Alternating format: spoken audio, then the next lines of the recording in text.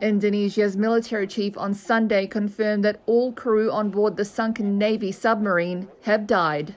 Hari Jajanto told a news conference that, based on the evidence that has been found, the submarine has sunk and none of the 53 crew members on board have survived.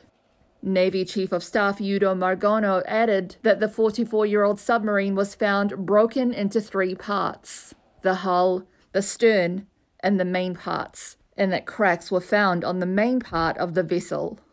Jadi bukan human error. He also ruled out human error as the cause of the accident.